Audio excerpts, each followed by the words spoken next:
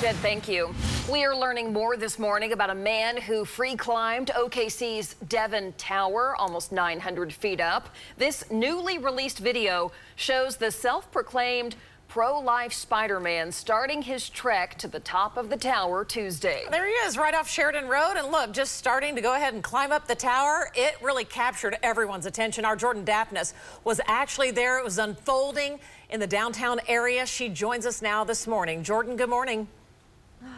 You guys, it was a wild day yesterday. This whole area was filled with law enforcement, first responders, and spectators wondering why this young man was climbing the Devon Tower. We now know that he was trying to raise money for a nonprofit that supports women so that they have another option besides abortion.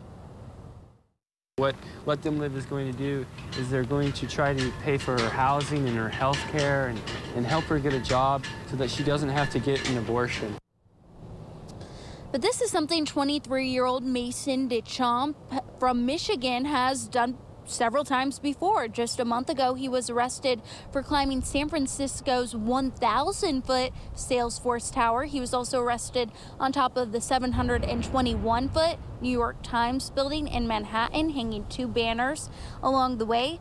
The Devon Tower stands at 844 feet tall with 52 total floors. I go on Google Maps and I scout it out before I fly out here. And then I just look to see if I can stick my hands around. I look for where the light passes through the holes.